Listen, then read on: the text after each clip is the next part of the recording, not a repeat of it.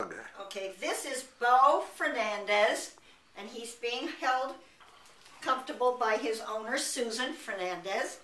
And I'm just going to demonstrate how I would cut the toenails of a dog that was being recalcitrant about having his toenails done. Please notice the first thing you do when you want to cut nails is to have the quick stop open so you can put your finger in it. So you can put your finger in it just like that and take some out and put it on the end of the nail if it's necessary. The reason I'm doing it this way for Bo, he is going to demonstrate a dog that doesn't like to have his nails cut.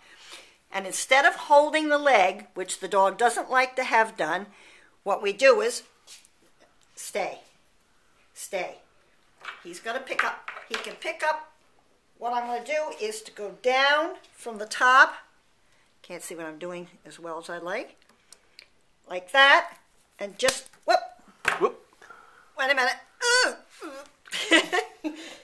Notice his nail is hanging over the edge of the table, so he really can't get me. Now he knows something's up. Okay. It's okay, buddy. If he lifts his foot up, then you just lift the other foot. Now he can't stand on no legs in the front, so he's not at the right position right now, but he will put it back there. Just like that, and hold up this foot, or have a partner hold up this foot. His foot is now exposed. All 3 of his 4 nails are right there where they can be cut.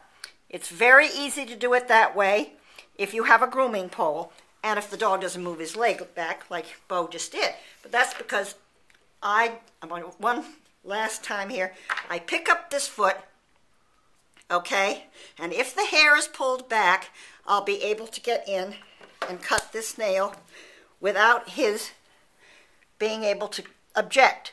And I think that dogs that are he's not being cooperative.